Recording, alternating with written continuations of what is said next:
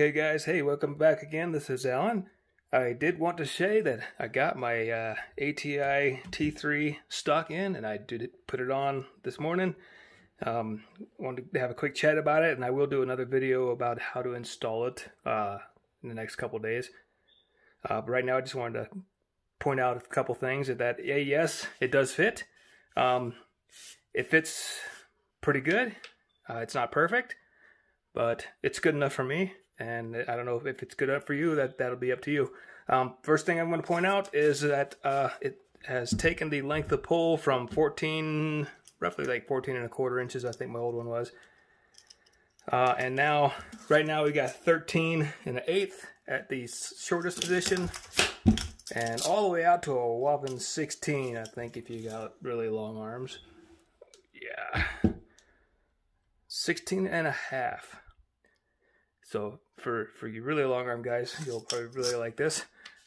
For me, this works pretty good. The cheek piece is adjustable. I actually find it to work best in the down position, but it only just about a half an inch. But I mean, it's better than nothing. The piece I want to talk about is here. Now, I have a gap in between here because I chose to install my rear loop sling adapter, and I'm keeping that on here, so I'm fine with that. If you don't have this, this actually fits pretty flush. This piece here is actually foam that fills this gap, so not the greatest, but I mean, I guess it is what it is.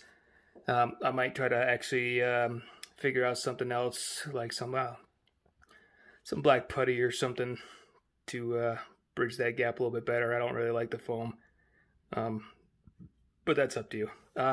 Fitment issues, like I said, everything went on really well. There's just like some minor, like little gaps here. I mean, I'm nitpicking here.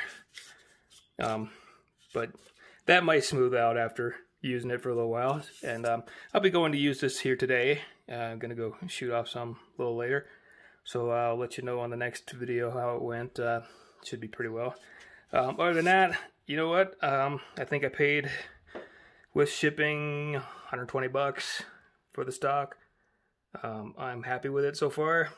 It feels really nice. The recoil pad is really nice and thick. We'll see how well it works here this afternoon. And yeah, I'm happy with it. So it's been a long wait trying to find something that fits this. So hopefully all you guys who are looking for one, if you can get past these issues here. Like I said, without this comes pretty close. There's still a little bit of gap, but if you have this foam piece in there, you probably wouldn't even notice.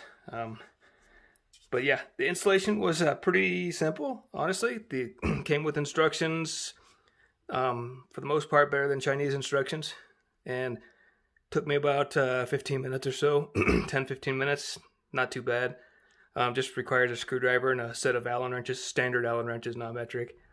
And yeah, that's about it. But I will actually, just going to show you guys here that it actually is here and it's real. So I'm going to sign off for now. I'm going to go do some shooting with this here later.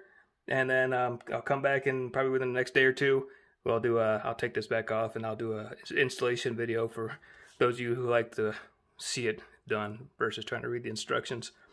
All right, sounds good. I will talk to you guys later. And you guys have a great day. Thanks again for watching.